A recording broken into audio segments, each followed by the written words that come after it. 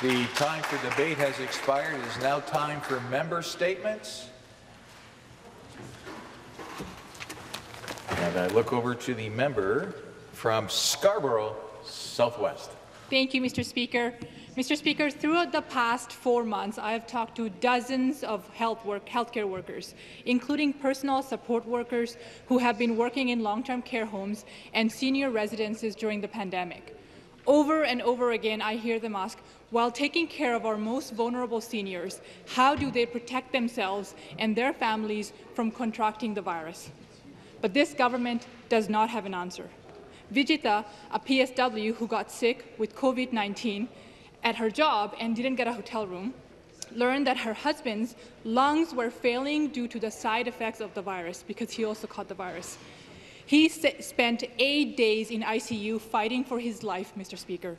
2 weeks later, Vijita took her 10-year-old son to Sick Kids because he was diagnosed with multi-organ inflammation and Kawasaki disease. He received blood transfusion and is now taking 25 different medications and fighting for his life.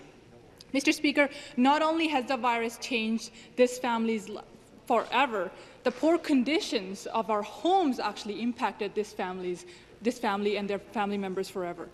Mr. Speaker, Vijita, like many other PSWs who work in our province, received zero support from this government.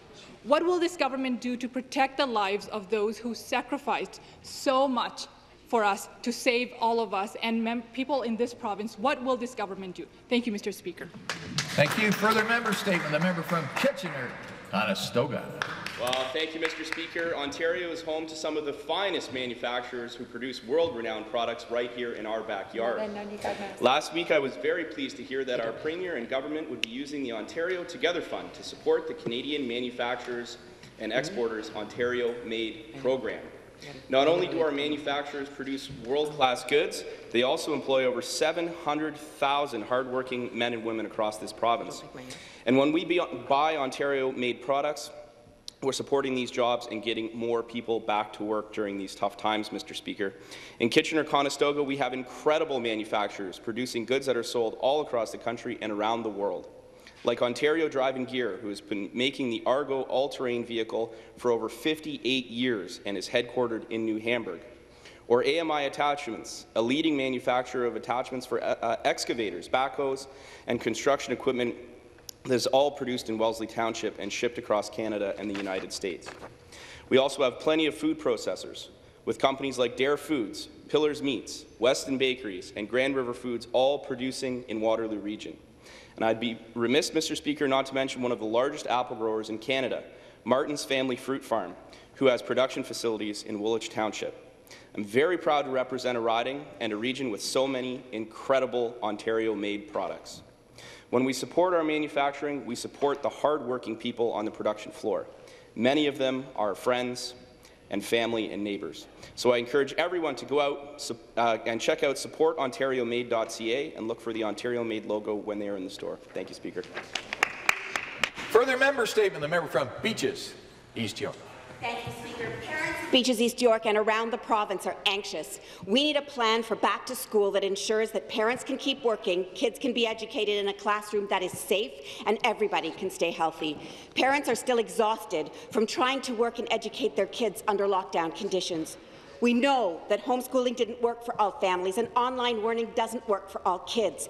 It especially doesn't work for kids with special needs. And no parent should have to choose between their child's education and their health. No parent should have to choose between their ability to maintain their job and their children's education or health and safety. Right now, the government has no viable plan. What we do have is an education, childcare, and economic disaster in the making.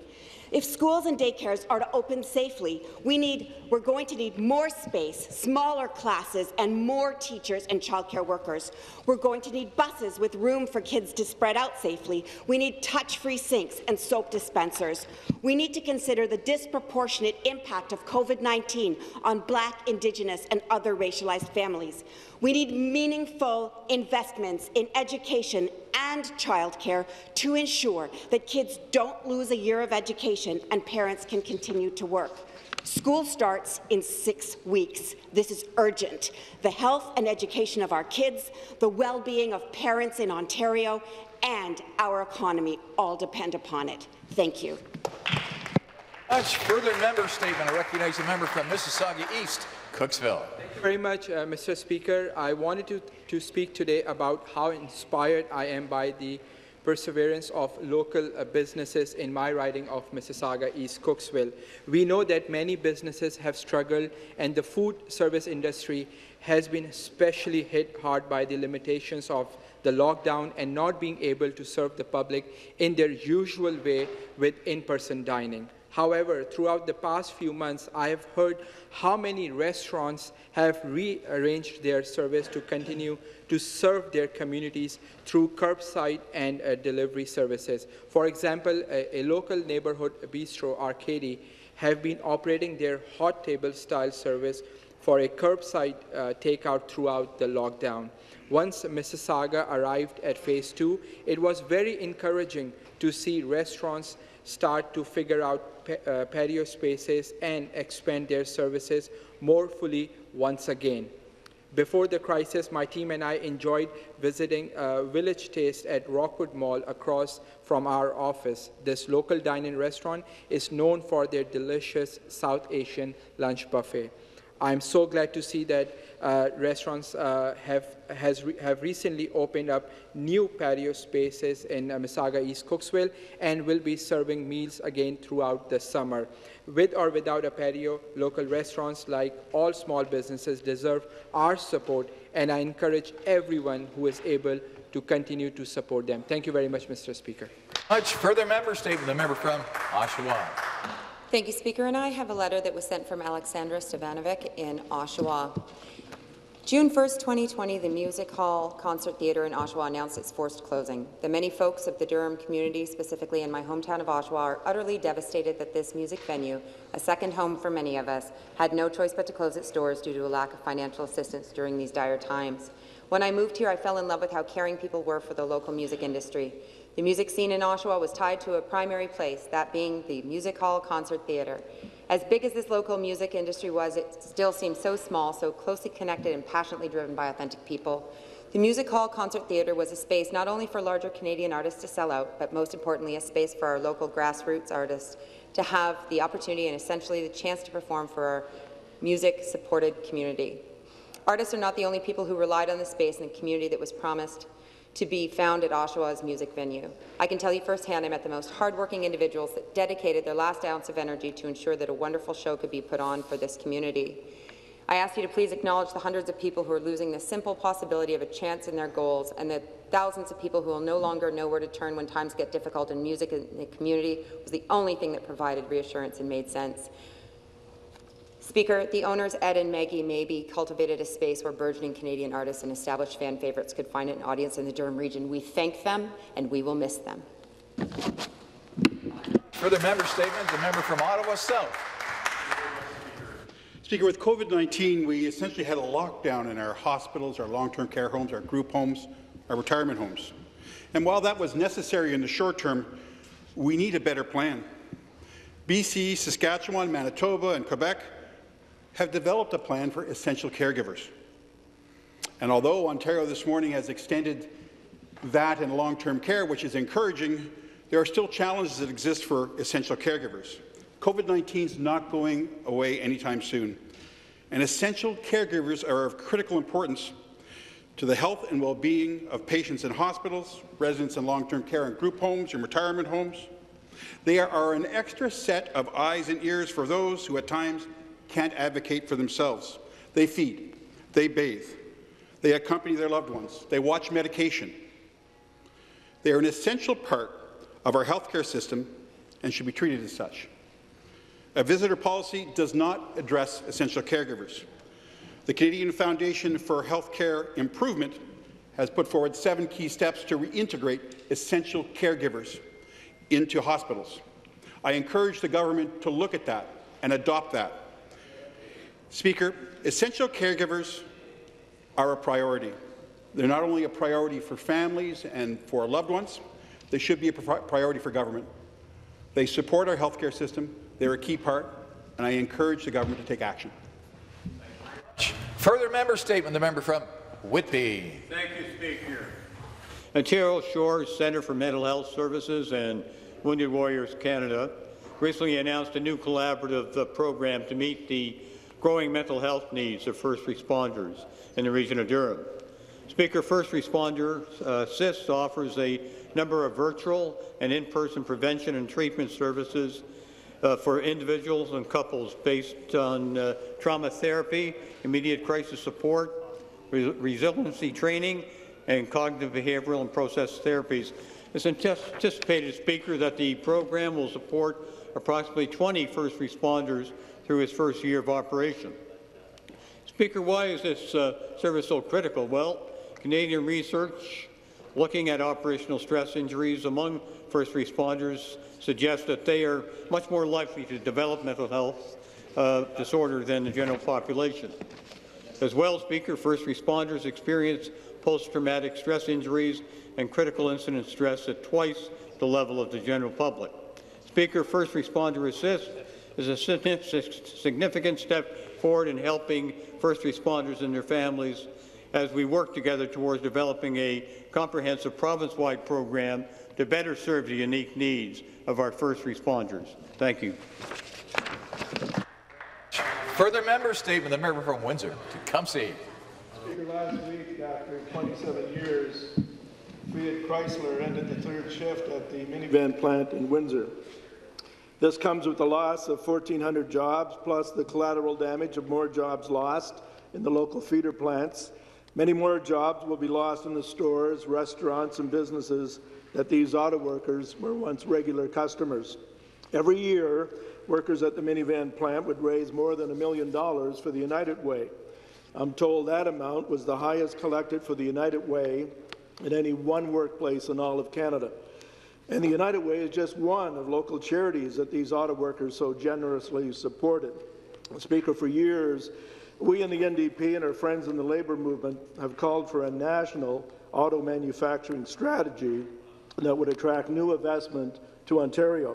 This would protect our existing manufacturing workforce and lead to the possibility of more well-paying jobs in the future. We've seen what's happened in Oshawa with GM. Ontario can't afford to give up on a manufacturing base. Speaker, the Premier will be in the Windsor area soon to get a haircut. Will he meet with the company and the union to discuss the ways and means of securing another product for that plant, and will he promise to play a role in creating a national automotive manufacturing strategy? After COVID, we need a real plan to stimulate our economy, and automotive jobs should be a major part of that investment. Thank you very much. Further member statement, the member from Ottawa West, Nepean. Thank you very much, Mr. Speaker. Over the past several months, hundreds, if not thousands, of Ontarians have volunteered to ensure that their family, their friends, and their communities have had access to free fabric face masks. These masks have allowed Ontarians to more safely engage in activities that require close proximity gathering, like grocery shopping.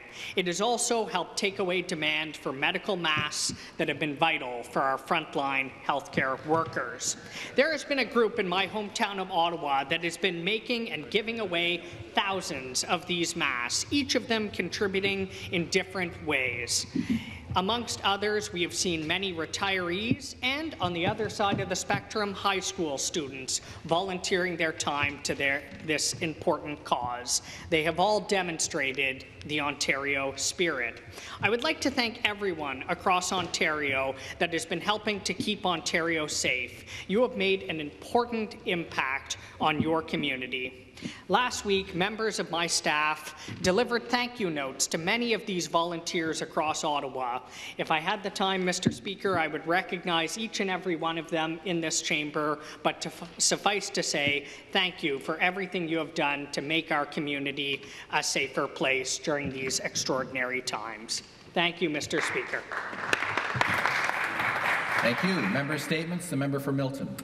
Thank you, Mr. Speaker. Proud to rise and recognize and thank the Milton Chamber of Commerce that has been supporting businesses in Milton since 1888. Their leadership and community focus has been paramount during this pandemic.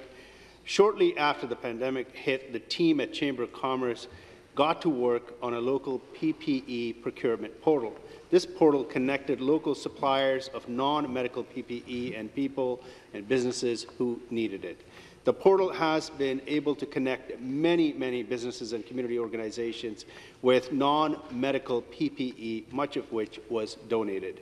Some of the organizations that benefited from this portal include, Mr. Speaker, the Bob Rumble Centre of Excellence for the Deaf, Milton Community Resource Centre, Milton's Meals on Wheels, Halton Women's Place, and many, many more. Mr. Speaker, my team and I are proud to have been able to support the creation of this portal and glad to have been able to help connect local suppliers with local businesses. We know businesses need support now more than ever. Thank you to Scott McKemmon and his whole team at the Milton Chamber of Commerce for doing everything that's needed and going above and beyond and providing true leadership during this difficult time. We are in this together, Mr. Speaker, and we need to support our businesses together. Thank you.